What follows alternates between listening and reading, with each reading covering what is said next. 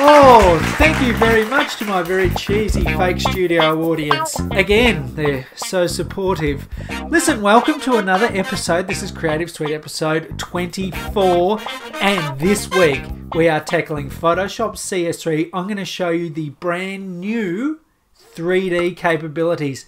We're going to use a demo that Adobe have supplied me with, and then we're going to try one of our own just to see if it really does work. And I can assure you, it really does work. It's fantastic. Sorry, I'm getting a little bit excited.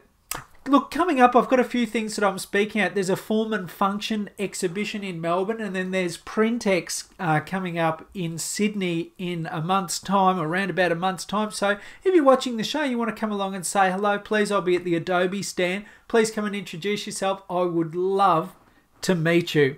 I'd also like to say a big hello to all of our audience around the world. I've just been looking. We've got people in the States, in Canada, in Ireland, in Great Britain, in Dubai, all around the world, Switzerland, in the Netherlands, and fantastic. So a big shout out to everyone watching all around the world. It's been great to see you guys logging in and giving me a few comments and feedback. I really appreciate it. Okay. So here's the tip. If you have any feedback for me, get onto my website and put some feedback there for me. If you don't like my fake studio audience, well, bad luck. Oh, and about my website, I've been tooling around with Dreamweaver a bit lately. So it's been up, it's been down, there's been errors. Okay, so help me out. And I've changed my feed. I stuffed it up royally, the feed in the iTunes, so I'm in the process of taking it down and re-putting it again. But you can still subscribe through my website. I guess if you're seeing this and you've already done that. So there'll be a new feed on the iTunes Music Store. So please let as many people know about this podcast as possible. I'd love to see everyone joining in the fun. Enjoy the tip. Well, I hope you've taken your medication because Photoshop is just about to blow your mind. Photoshop is unbelievable. Now, thanks to Adobe, I'm using one of the Adobe demo assets. This is something you use when you are presenting for Adobe. It's part of the Acquo thing. You might have seen it already if you've tuned into any of the launch stuff on CS3. And we have a 3D can. Let's have a look at the layers, and a 3D object is displayed with this little symbol in the bottom corner there. So we know it's a 3D object, and when we double click it, we can actually rotate stuff in Photoshop now out of control. Have a look at that. There's a bunch of stuff we can do. We can do different views up here. We can even change the lighting settings. So there's some different lighting settings here that we can change. A whole bunch of really cool stuff. And just like any transformation, it's going to ask us, do we want to cancel or apply it? Let's cancel it for the time being. And we'll switch. We'll say don't transform. Put it back to normal. I'm missing my little cancel and commit buttons up the top here. Okay, so what can we do with this? Well, it has some textures applied to it. We want to put a label on this. So you can see there's some textures here. If I double click this, here is the texture that's applied to the shape, and Adobe, bless their little cotton socks, have put in a label for us already. It's a smart object. So we close this smart object and press save, and voila, there it is there. And if we'd like to see what's on the back, rotate it around. Ha ha, sickness. So I'm going to undo that. I'll just press escape because we don't want to do that. Let's see if we can put our own one on there. Now I've just discovered this little shortcut to toggle between open documents in Photoshop. CS3, Apple Shift, or I suppose Control Shift tilde will go to another open document. So we can switch backwards and forwards between them. Okay, we can also go and browse and open up files. Of course, there's our browser, and I can just go over here and I'm going to go to my desktop, and I think I have a little file here somewhere or another. Where are you amongst all my other bits and pieces? This one here.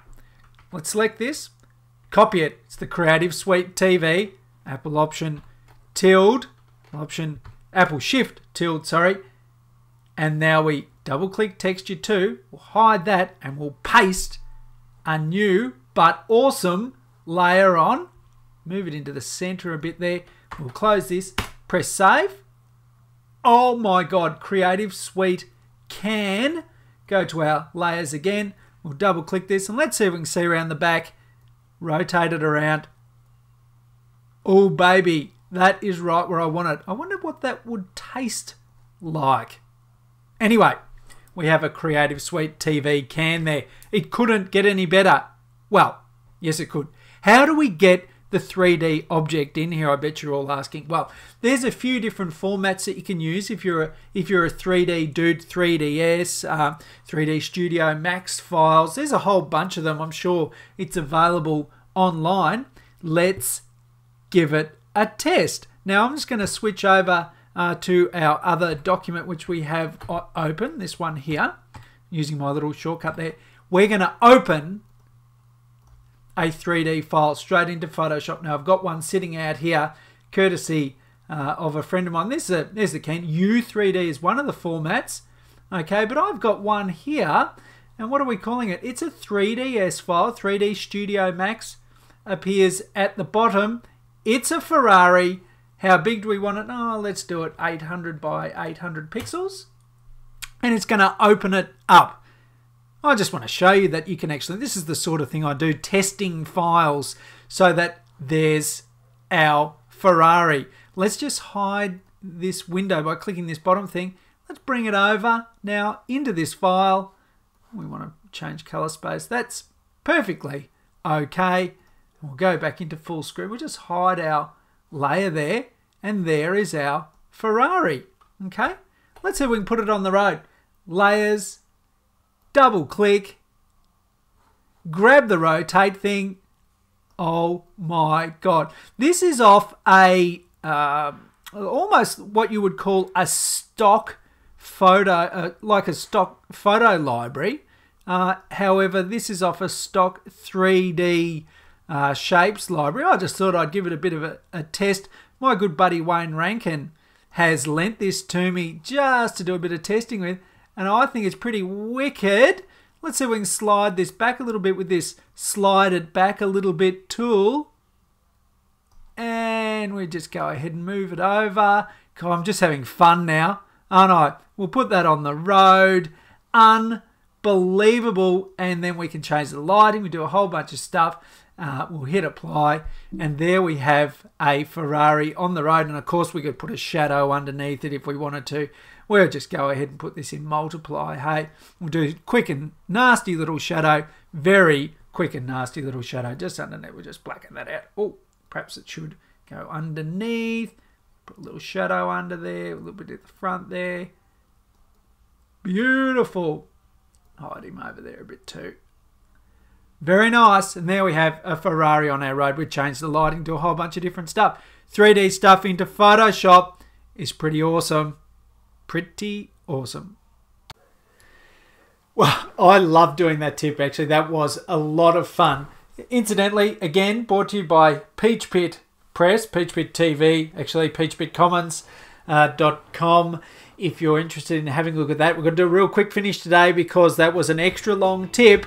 Okay, so thanks again for tuning in, and have a look at my events, my training pages on my website, because I'll be speaking at a few things with the new CS3 stuff coming up soon. So please keep your eye out on that, and we will see you next week with a super terrific episode. I am awesome.